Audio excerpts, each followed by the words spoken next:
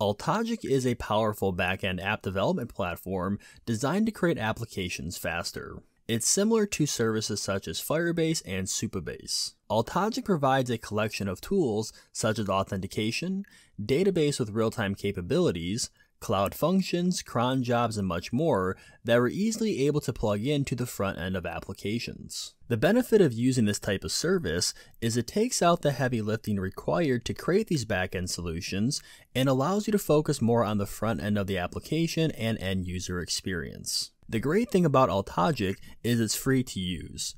You're able to gain access to all the platform's features in order to learn and prototype out applications, which is going to be perfect for building out small applications for your portfolio or side projects. In this video, I'll show you how to get up and running with Altogic, integrate it into Vue, and then create a simple book directory CRUD application. Now, if you do enjoy the video, be sure to leave a like on it as this really helps out the channel. Also, if you're not subscribed, be sure to do that for more content like this. Alright, let's jump into the video. First, you'll want to create a new account with Altogic.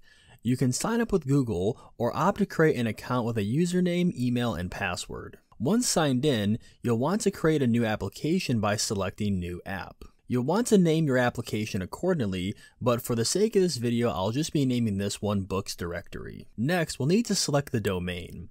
You can leave it as a pre-generated one given to you by Altogic or opt to add your own. For the deployment location, it'll automatically choose the best location for you, but you're also able to select from a variety of options. Since we're just going to be testing Altogic today, the free tier will work perfect. The free tier gives you access to all the platform's features, allowing you to learn the platform and fully prototype out applications. Lastly, they provide you with some different templates to start off with. To keep things simple, I'll just be choosing blank and then select Create App. Once created, we'll see the application listed here on the page. Let's click on the application we just created to go into the dashboard. Altogic works off models for its database. Models consist of various fields such as text, boolean, integers, and more. For the small application we're going to be creating, we'll need a new model to define our books. Within the app overview of the dashboard, we'll want to click on the Models tab. In the top right hand corner, we'll want to click New and select Model. You also have the option to create a model from JSON. For the model name, we'll call this book and leave the group option blank. Then we'll leave the selection option of create this model permanent, meaning it'll be stored inside of our database. And lastly, we're going to enable timestamps and click on next. The final step to creating this model is selecting the default endpoints. Altogic automatically creates 5 what are called endpoint services. Endpoint services are for more advanced CRUD operations, and we'll dive a little bit deeper into these later on within this video. For generic CRUD operations, we wouldn't need to select these endpoint services. Altogic automatically includes these, and they can be accessed through what is called the client library, which looks very similar to what you might see inside of Firebase or Supabase. Now, for the sake of learning about services within Altogic, we're going to be selecting these endpoint services. However, we're actually not going to be using these, as we'll opt to be using the Altogic client library. For this book model, we need to add a few fields for the book title and author. To do this, we want to select on the model and click the New Field button in the top right hand corner. This provides a list of different fields we can create. For the 2 fields we're going to be creating, we'll just select the text field option, which provides an additional list of options, and then we'll choose text. The first field name will be title, and we'll want to make this required. Then we need to do this once more for the author field. And now we have successfully created and set up our first model for our database. Next, let's take a look at services. On the service tab of the dashboard, Altogic auto-generated these 5 endpoint services when we created the book model. The biggest difference between endpoint services and the internal endpoints available through the client library is the ability to make the endpoints more advanced. On each service, you can find a field named Contents, which informs you of the nodes and connectors each service contains. So you might be wondering, what are these nodes and connectors? Let's take a closer look.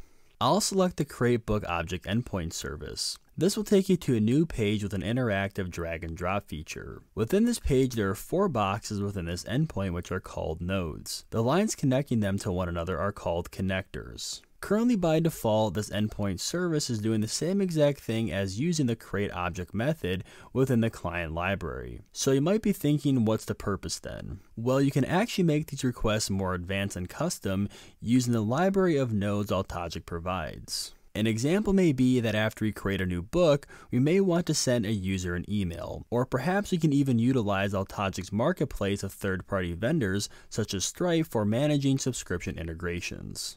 You'll want to keep in mind if you do alter these endpoints by adding additional nodes, these do not get updated for the Altogic client library. You'll have to use the RESTful endpoints using something like Axios or Altogic's Endpoint Manager. Now that we have an understanding of how services work, let's begin to populate our database with book entries. To do this through the platform, we can use what is called the Altogic Navigator. To get to the Navigator, you'll want to head to the top of the page and select the cloud icon. This will open up a small pop-up with the information about the current environment. By default, when we create an application, a development environment is created for us. If you are working with a real application, you can create different environments for your application as well. Inside this pop-up, you'll want to select Navigator. This will be the visual display of our database. Currently, we don't have any entries within our database, so let's create one. We can do this by selecting the New button. Then we'll want to fill in the two fields for the title and author, and then click the check mark to create it. And now we have a new entry within our database. Alright, now that we have the backend set up and we're familiar with Altogic, let's begin integrating the database to a Vue application. Within VS Code, I have a new Vue project set up. First, we're going to install the Altogic client library with the command npm i altogic. Next, we'll create a new env file to store the Altogic credentials using the command touch.env. Inside this file, we're going to create two new variables, vue.altogic env URL and vue.altogic client key. For the values of these variables, we're going to need to reference the Altogic dashboard. For the env URL, we'll select the first value within the API-based URL box. Then we'll need to navigate into the settings and select the Client Library Keys tab. Let's select this key. We're going to uncheck and disable the box for enforcing session since we won't be using authentication for this video. Let's copy the key and set it equal to the client key env variable. Inside of the Vue project, we're going to need to create a new folder for Altogic. Within this folder, we're also going to create a file called altogic.js. This will act as a configuration and entry point for Altogic. Let's start by importing the createClient method. Then we need to create two variables, one for the env URL, which would be set to our environment variable of vue.altogic env URL, and the second is for the client key, which will also be set to one of our environment variables, which was the vue.altogic client key. Next, we need to create another variable called altogic and set it equal to the method createClient. This method accepts two parameters. The first is going to be our variable for our env URL, and the second is going to be for the client key. Lastly, we just need to export the Altogic variable, and now Altogic has been integrated within our Vue project. To save some time for this introduction, I've already went ahead and created the UI for this CRUD app using Tailwind CSS, and inside of the browser it initially looks like this. If you're looking to follow along, you can find the completed repo on GitHub. That link will be down below in the description. Let's start by obtaining and listing the books within our application.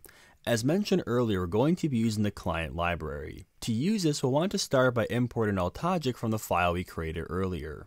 Next, we need to create a new ref called book data to store the book entries in. We'll also have to import ref from Vue. To obtain the books from Altogic, we're going to create a new asynchronous function called getBooks. Inside this function, let's create a new variable. We'll destructure the response to obtain the data and also an error if present. We'll set this variable equal to Altogic, which was the name we gave it within the import. And we're going to target the property called db. Now within this property, we have access to a method called model, which accepts a param for the model name, which for this application was set to book. Lastly, we want to call the method get. As long as no error is present on the call, we'll set the value of our book data ref to the return data. Also, we're going to iterate through the data and add a property called isEditing to detect if the book is being edited, which we'll use later within the video. Now that we have our data, inside of the template, let's add a v for loop on this div to output 1 for each book that we have. Then using the param which was called book on the v for loop,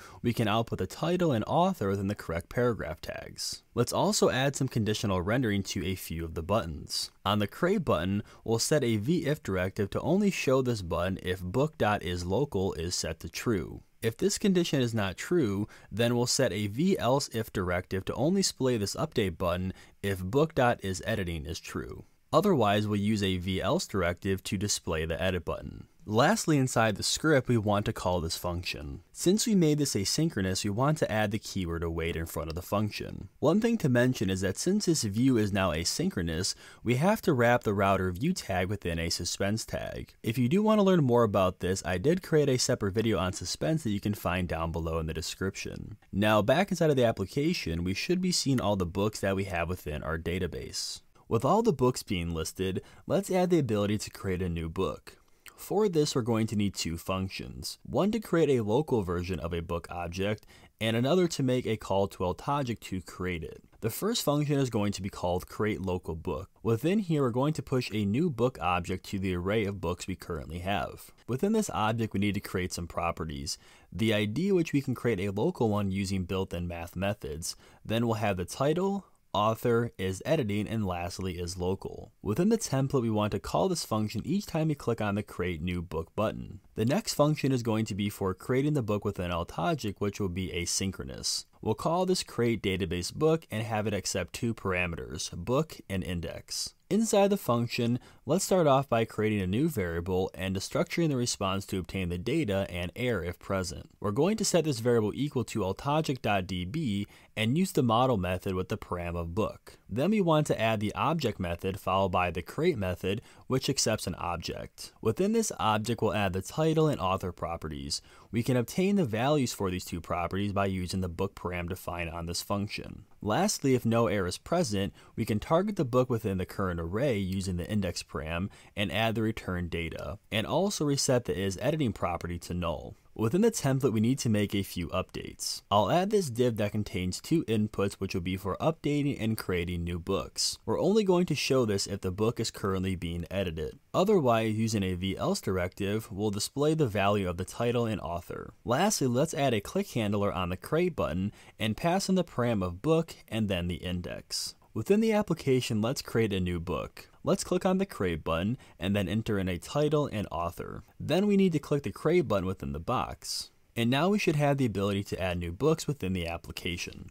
With the ability to create a new book, let's add the functionality to update it. For this again, we're going to create two functions. One to toggle the editing mode and another to update the book itself. To toggle the book, we'll create a new function called toggle book editing and have it accept a param for the index. Within this, we just want to target the book within the array using the index param and set the property of isEditing to true. Within the template, we want to call this function each time the edit button is clicked. The next function, which will be for updating the book within the database, will be asynchronous. We'll call this function update book and have it accept two parameters, book and index. Inside the function, let's create a new variable and structure the response to obtain the data and an error if present. We're going to set this variable equal to altogic.db and use the model method with the param of book. Then we want to add the object method, which will pass a param of the ID to target the specific book which we are going to be updating, followed by the update method, which accepts an object. Within here, we'll just pass the two properties being updated, title and author. If no errors are present, we'll target the book within the array and set it equal to the return data from Altogic, and then set the isEditing property back to null. Within the template, we want to call this function each time we click on the update button, and also pass in the params of book and index. Now if we head to the application and click on edit and alter the values and click update, we can now modify our books. The final part to this book directory is the ability to delete books. To do this, we're going to create a new function called delete book, which will be asynchronous and will accept a param of book. First, we need to check if the book being deleted is local. If it is, we don't want to make a call to Altogic since the book would not yet exist. If this if statement is true, then we want to delete the book from the database. To do this, let's say await altogic.db and use the model method and pass in the param of book, followed by the object method, which will pass a param for the book ID we're attempting to delete, and lastly the delete method. We're also going to want to remove the book locally from the array. We can do this by using the filter method and filter out the book by checking to see which ID matches the current book in the array and then removing it. And inside of the template, we want to add a click handler to run this function each time you click on the delete button. Then inside the application, we will now have the ability to remove books. Alright, that's going to wrap it up for this introduction to Altogic and Vue. Keep in mind that this CRUD application is very basic for the sake of this introduction. If you do want to go beyond this introduction, try adding some error handling to improve this application. Also, let me know what your thoughts are about Altogic and if you want to see more content using this service. Anyways, thank you for watching. I'll see you in the next one. Take care.